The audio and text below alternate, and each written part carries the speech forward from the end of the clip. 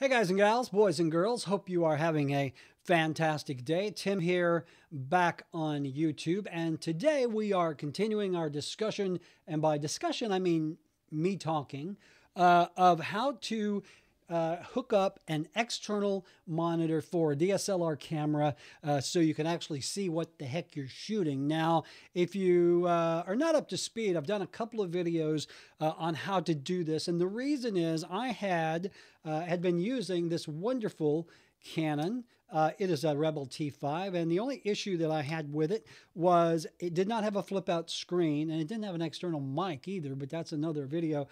So when I was using the camera, I couldn't see myself, and when you look like this, you want to see yourself. So I'm using a 70D now with a flip out screen, but what I'm going to show you today, I'm actually going to do for both of these cameras.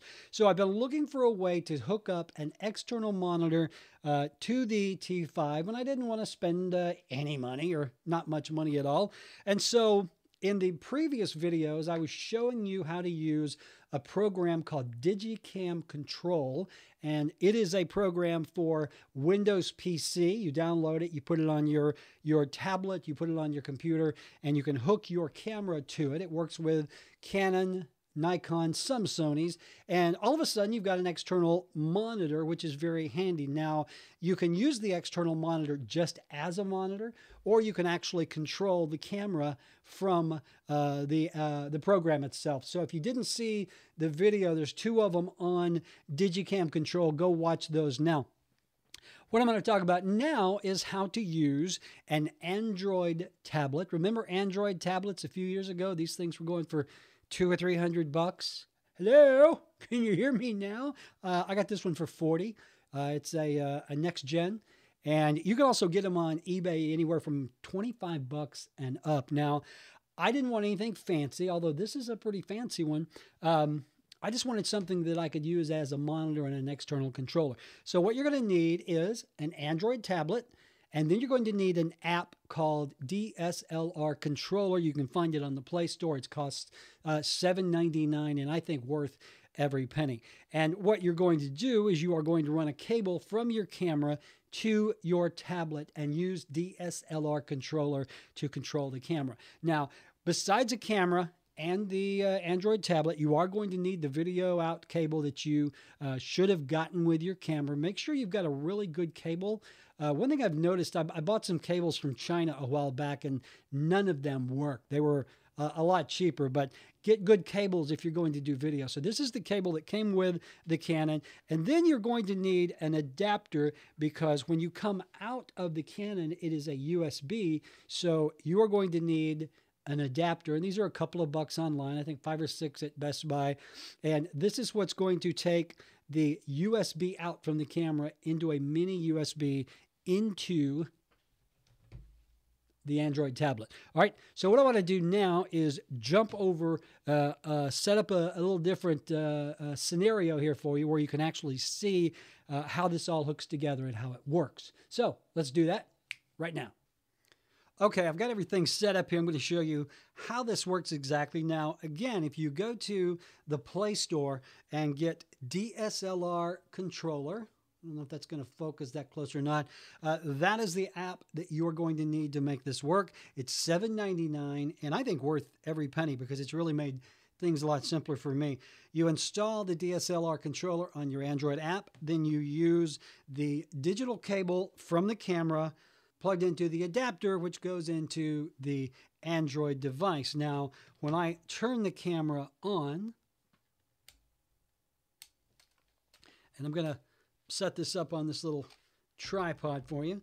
So when I turn the camera on, it automatically connected to the program. Let me adjust this. All right. So you can see that this is the image that is coming from the Rebel T5i. Now, this to me works great. You can use it just as a monitor, which is what I'll do. I will put it on the front of the tripod, and so the tripod can be feet away from me, and I'll be able to actually see my face.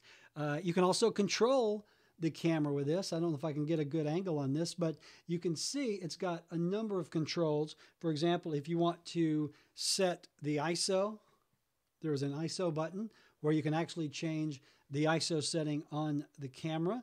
You can change the aperture setting, very convenient.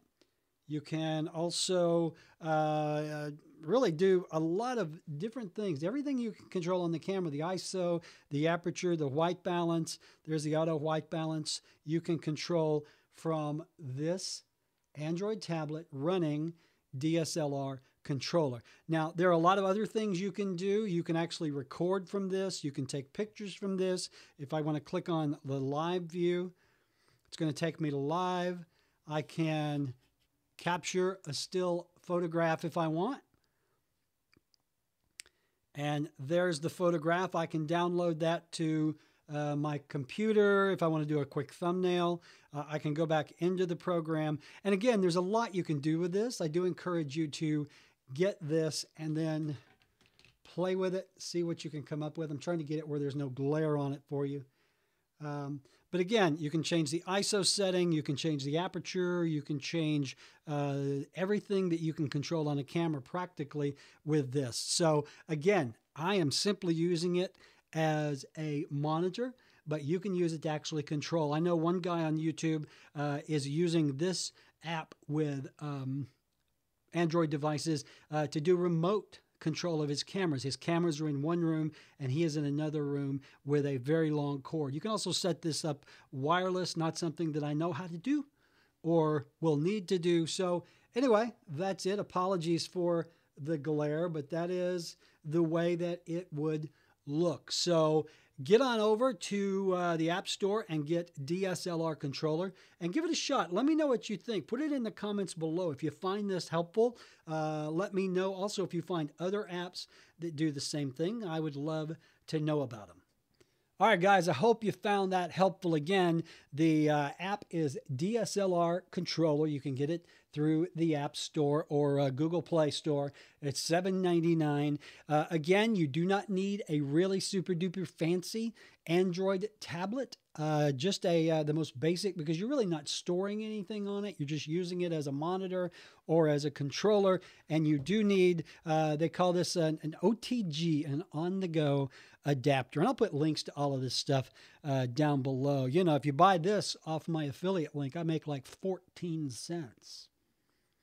If I sell enough of those, I might get a cup of Starbucks.